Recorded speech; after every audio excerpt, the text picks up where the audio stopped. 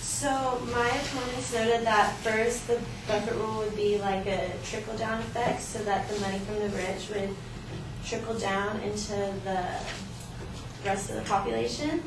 Also that the Buffett rule would prevent the wealthy from investing into other businesses, and lastly that the wealthy would avoid paying these taxes by doing things like fleeing the country.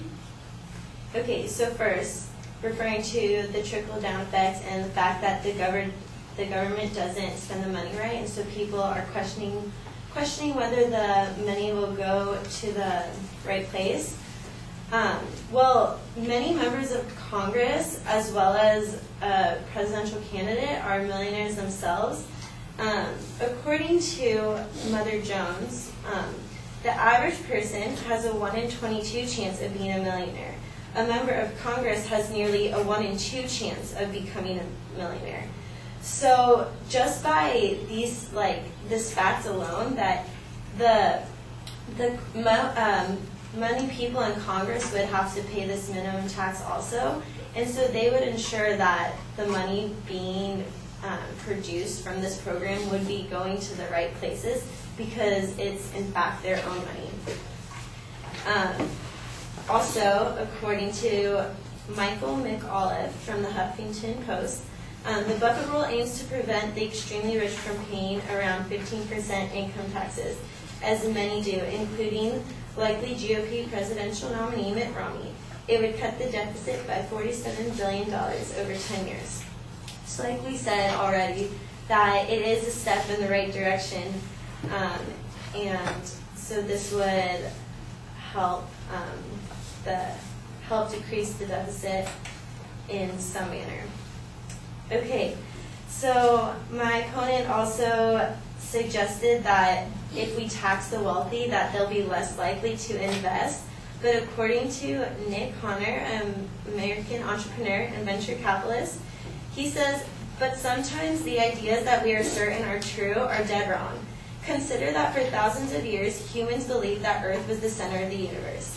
It's not, and an astronomer who still believed that it would do some pretty terrible astronomy.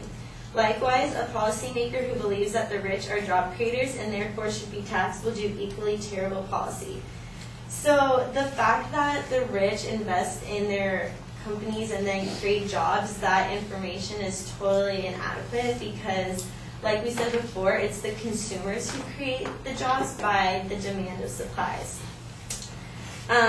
Also, according to Nathan Pippinger, a researcher of the New Republic, he says the Congressional Research Service says there's little to worry about. Research suggests that these reforms are unlikely to affect many small businesses. So the Buffett rule actually won't affect the wealthy from investing into businesses all that much. My opponent also mentions that people could flee the country to avoid paying taxes. However, that's kind of not that realistic because people have their whole lives here, they have their families, they're not likely to just get up and leave.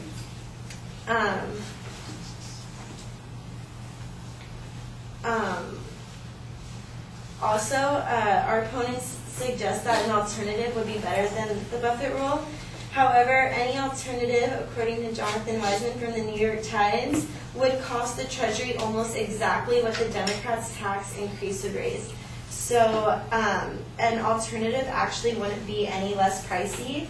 And so also this is my last point. Our opponents mentioned that the wealthy are paying 70% of the tax. However, the White House released tax data showing that the average federal tax rate of the wealthiest 0.1% of Americans has fallen from 51% to 26% over the last 50 years, which is like the time period when our economy started to fall. So that just shows that if all of it was raised back up to where it would be and they were paying that 51% tax rate, that our economy would be better off.